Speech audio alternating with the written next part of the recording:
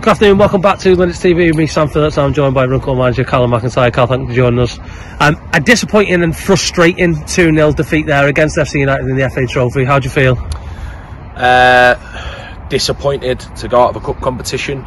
We said that when we lost here to Gateshead, but very pleased with the performance. I thought we were excellent. I thought, if you want to look at possession, FC United have shaded it. In terms of chances, we've absolutely hammered them, and I think how quiet they went, how quiet their supporters went, how quiet their bench went, how quiet their team went, and the way they've almost hung in there. I thought we looked like we would have got that equaliser at 1-0.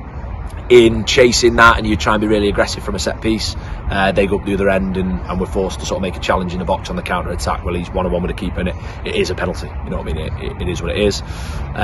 So trying to digest that disappointment at going out of the competition with being really pleased that we have gone up against the side in the division above that make a lot of noise and been the better side for, well, the duration. Yeah, now obviously we've had a disappointing result, but the big positive really, Alex Downs back in the squad and got some minutes under his belt today. It must be great to have him back in the fray. Yeah, I think that was the biggest positive. Alex was instrumental in the run of clean sheets we had early doors. We lost him in an incident that I still won't talk about. That's for other people to talk about, and what happens with that happens. That was really, really poor. But to have him available again to hopefully bolster a back line where we've been chopping and changing at times is really important. So delighted to have him out there on the pitch. I thought he was terrific. I thought he did really well. He keeps himself really fit, really strong. So yeah, that's certainly the biggest positive. I've got plenty of positives today, but certainly the one that I'll be looking forward to having Alex out there a little bit more over the coming weeks. Definitely. And we spoke on Tuesday night about what we can say to try and get as many fans in here as we can, and we did break our record attendance for a competitive game. 1,078 people inside this magnificent ground. You must be over the moon with that. Yeah, but I am really pleased for you lot more than anything else, and those that are running the club.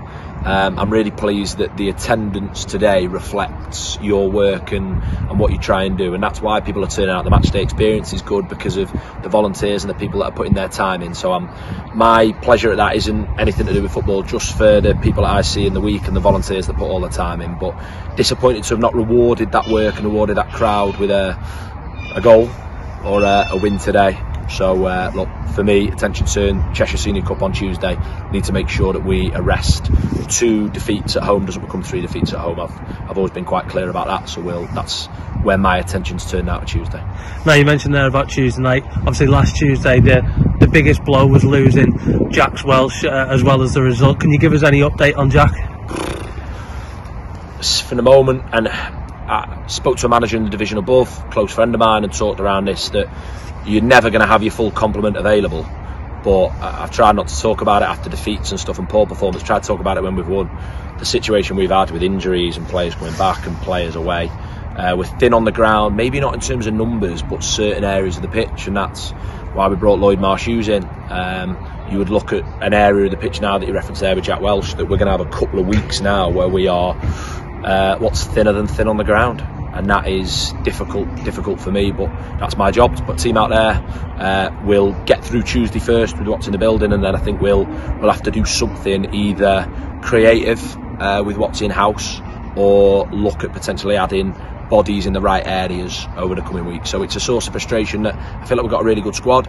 Not being able to get that out together and then out on the pitch often enough has been frustrating. But look, got to be positive of the performance today. Our players will be disappointed to have gone out of the competition, but no doubt will be pleased with their performance, and if they're not, they need to be, because I'm very, very proud of them this evening. Perfect. Well done, Calum. We'll speak to you again on Tuesday.